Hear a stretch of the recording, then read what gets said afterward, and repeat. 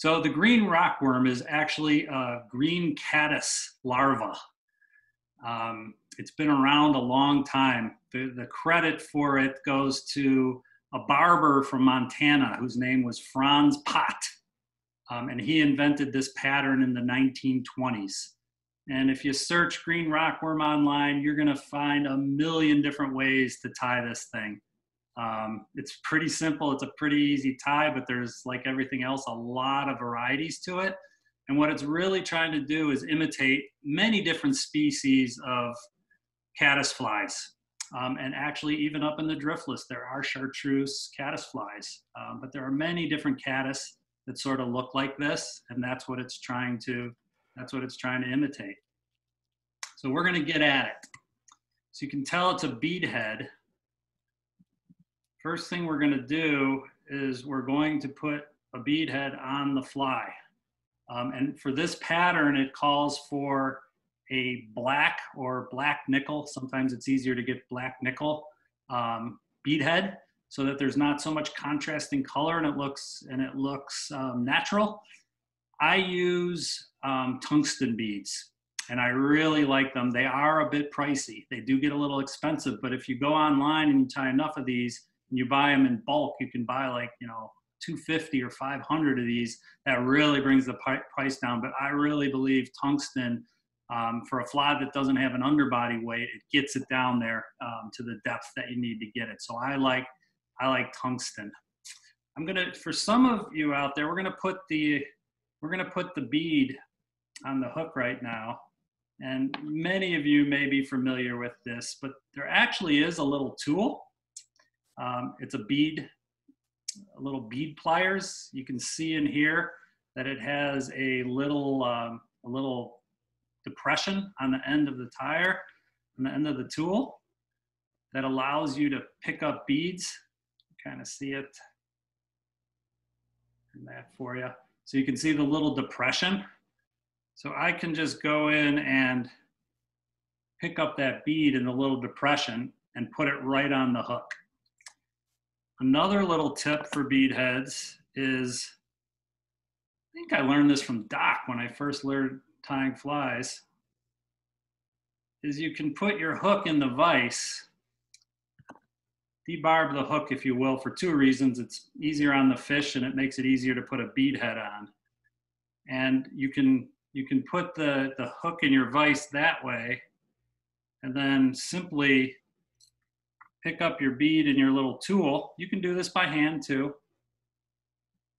You can see, you can just simply drop that right on your hook.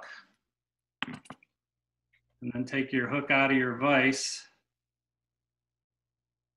and slide it back in. So that's a neat little tip, I think, to get the bead on, because sometimes some of us with fatter fingers or less dexterity, et cetera, are dropping the bead and trying to get it in. So we've got the bead on the hook. Next thing we're gonna do is we're going to put the thread on. I'm gonna use black, just black thread.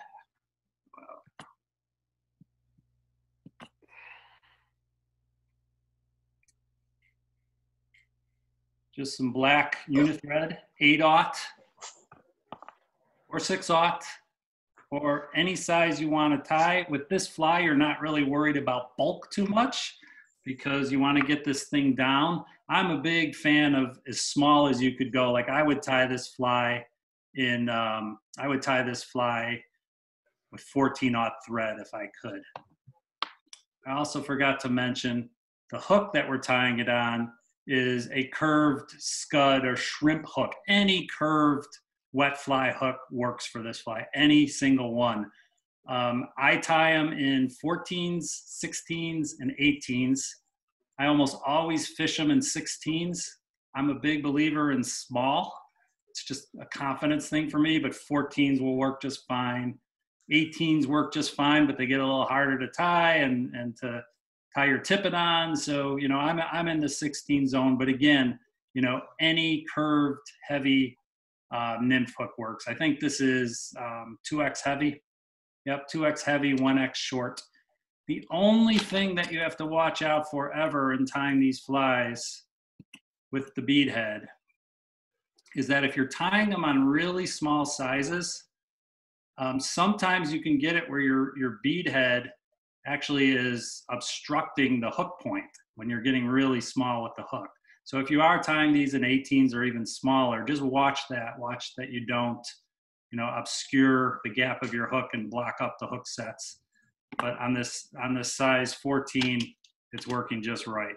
So I'm going to take my 8/0 thread and just going to put it on the hook,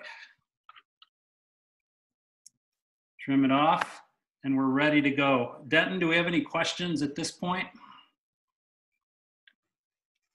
No, we've got a comment from Steve that he likes the magnification, and I think the picture's looking really nice on our end. Yeah, let us know how that's going. We really want to hear your feedback if it's working for you. You might tell the guys how to wave or post on chat so everybody knows you can get questions in there. Good point, Lanning. Denton, you want to feel that one? Yeah, on the bottom of the screen, when you're looking at Dan, if you move your mouse over the screen, on the bottom, you'll have icons show up, and in the middle, there is a chat icon. And if you click on that, you can bring up and you can select, it defaults to everyone, but you can select individuals to talk to. But if you post your questions just to everyone, then everyone can see what the questions are, and we'll take breaks once in a while and answer them. There I go. Cool. So this fly has a rib in it. The rib is tied really small. It's mostly to provide a little bit of segmentation and a little bit of flash. It's not going to do much for you on the weight, but it gives it that segmented body and just a little bit of flash. I use silver wire, extra small, but again, substitute what you have. I've tied it with large, silver wire large. Like it really doesn't matter, unless you're tying this thing really teeny. But I'm gonna tie it on extra small, and we're gonna put the rib in. And I like to put the rib in at this stage, as opposed to coming to the back of the fly and bringing it on. So I just take this little piece of silver wire. It's looking a little gold on my screen, but it's silver. And I like to tie it in right at the front of the fly on the far side of the hook and bind it down all the way back. This way it just won't ever come out when you're tying it or fishing it or whatever. It just binds it down. And I just get it all the way back. I come way down. One of the things I didn't mention is I like to have the hook in the vise near the bottom of the bend so that you can have a lot of this curved portion of the hook so that your fly looks a little bit curved. Now I'll bring it right down on top of my vise like that. So that's getting the rib in. Any questions, Denton, from anyone? No, we're looking good. Okay. So the next material we're going to put on is the body of the fly. And this is bright chartreuse dubbing. I have hairline insect green here, but any kind of bright green dubbing. Now there are caddis larvae in many streams, you'd be surprised, that are this bright green color. And I have not seen them for real in a driftless stream. I've never seen a bright green caddis larva. I've been told they're there, but the fish love them. So they must either see them a lot and like them, or it doesn't matter to them. So find some nice chartreuse, bright green dubbing. Now for this, got a little patch of the dubbing here. I do like to taper this fly. So as I'm dubbing the fly, I am going to just take a really little bit of this green dubbing to start with. I mean, just a smidgen. See that? You can barely see the fibers. So when I first put it on, I'm really just painting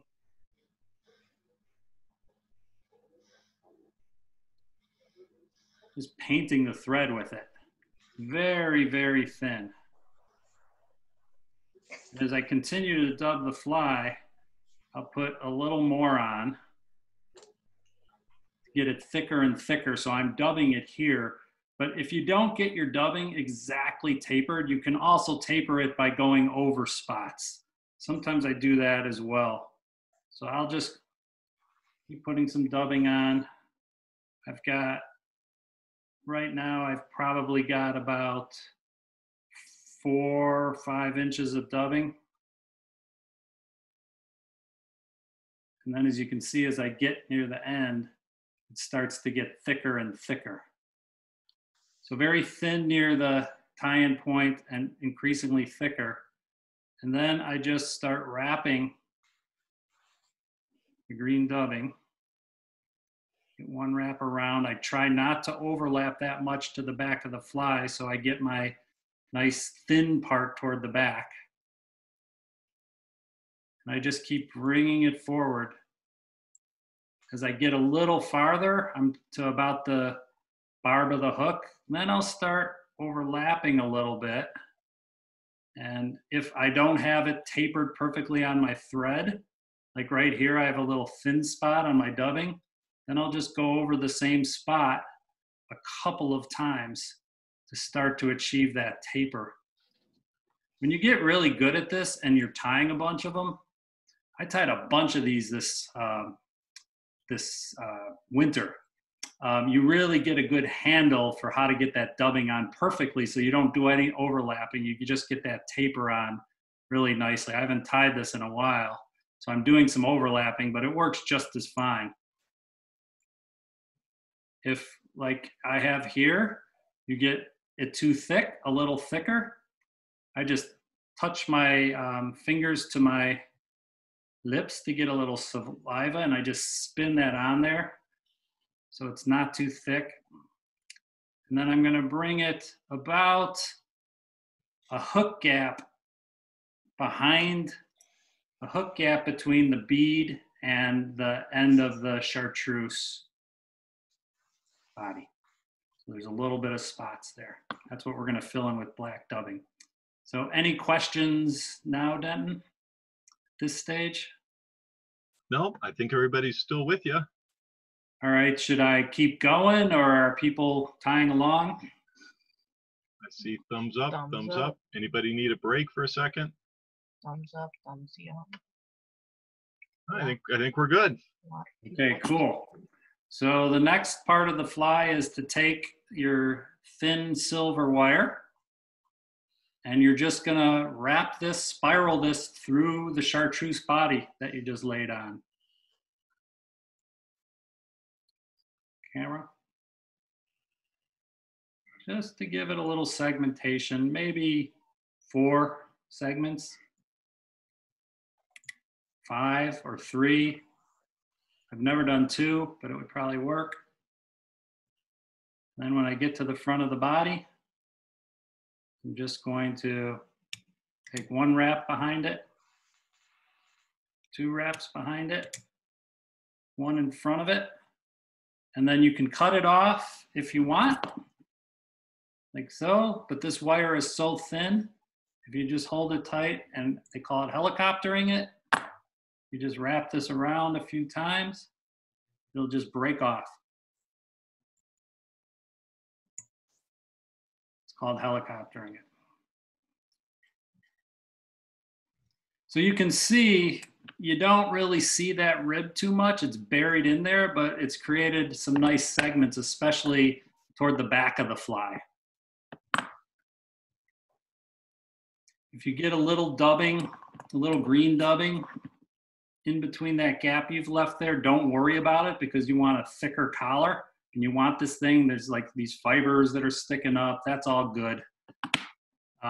This bug does darken when it gets wet. So as bright as you see it now is not really as bright as it looks when you're fishing it, because as soon as you put it in the water, it really gets a bit darker and looks more natural to me. Any questions, Denton? No, we're still doing good. Okay, so the next part is the collar. which is black dubbing. I like ice dub because it has some sparkles in it, and just subtle little sparkles in it. And I think it works really well, and it gets spiky and buggy. But you can use any black dubbing that you have. I mean, here's some Wapsi, just plain old black dubbing. You can use that, like any black dubbing that you have.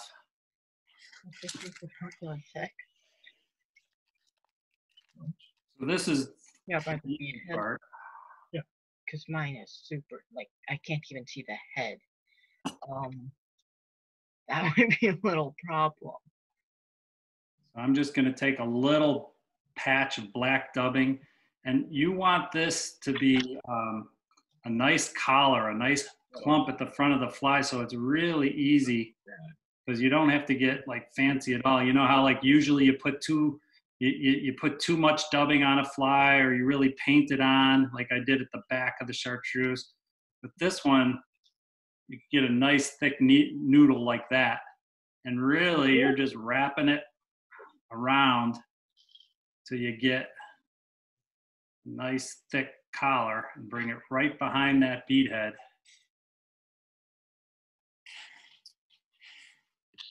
And that's about it.